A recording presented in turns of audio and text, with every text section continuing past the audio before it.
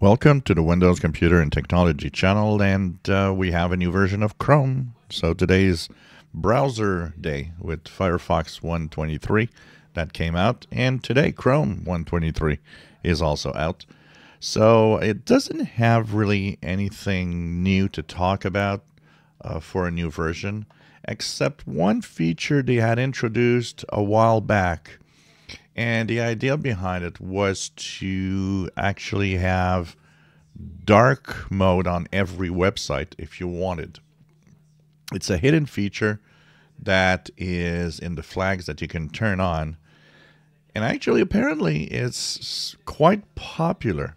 A lot of people enjoyed having dark mode on their favorite websites. Now, this was a forced dark mode, of course. I didn't follow any of the principles of a website asking to be in dark mode or not. But now it would seem that this is the last version that will have this feature. So if you have enabled it and have used forced dark mode for websites, it seems that this is the end of the road for this version 123. So for the rest, it's mostly developer features and minor little changes here and there within the core.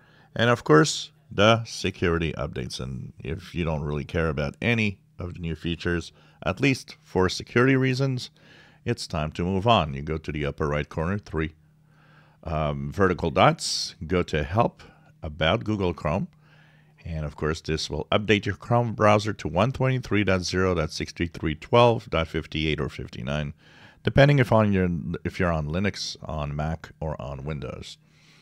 There's quite a few security fixes in here, so it's important to update for that reason. And of course, that also means that your favorite browser will soon be changing version 2. So we're expecting to have Edge 123 show up later this week. And of course, all the security updates will be sent to any Chromium-based browser. So everybody has security updates in the browser world this week. Firefox has a pretty big one too, which was a 0-day that's already exploded in the wild, so the Firefox update is important. And Google Chrome also remembered that the software updates is the #1 security feature of any device.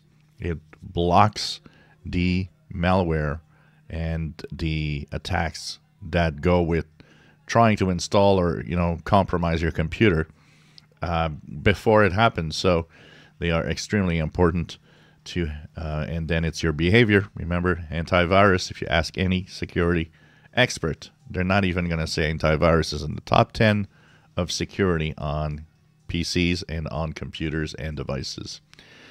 So check it out.